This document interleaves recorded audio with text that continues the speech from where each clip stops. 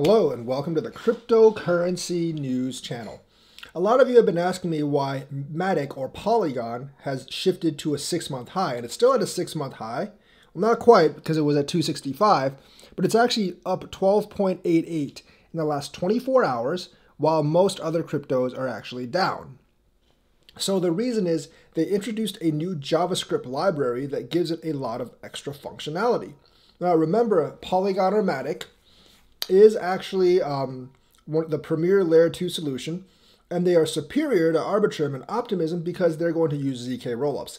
It was said in an earlier article that Optimism and Arbitrum can reduce Ethereum fees by 3 to 8x, but ZK rollups could possibly reduce it by 100x. Since Ethereum fees are north of $100 right now for more complex transactions, ZK rollups could reduce it to $1, which is a lot more palatable than reducing it to $20. Yes, $1 per transaction is still expensive, especially if you're doing massive amount of transactions per day. But it's much better than $100-something per transaction. So Matic is going to, or Polygon is probably going to be the most popular one due to their use of ZK rollups.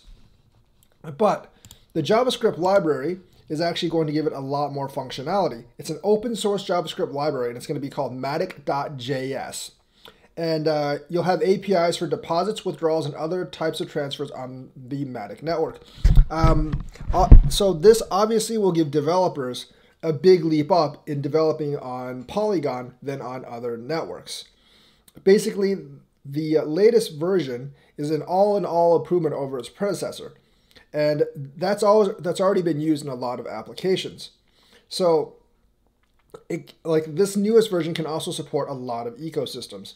It supports Ethereum's native token, reduced bundle sizes, and plugin support for shipping different functionalities in separate packages. So obviously this is a big upgrade, and this is the reason I think Polygon has been rising. I mean, some people are saying like Polygon's been rising because it has a lot of projects coming on and has a lot of utility. That's not wrong. Polygon does have a lot of projects coming on, and it does indeed have a ton of utility. Definitely not wrong. But, it's been doing that the last several months, so it wouldn't really make sense for it to suddenly shoot up now.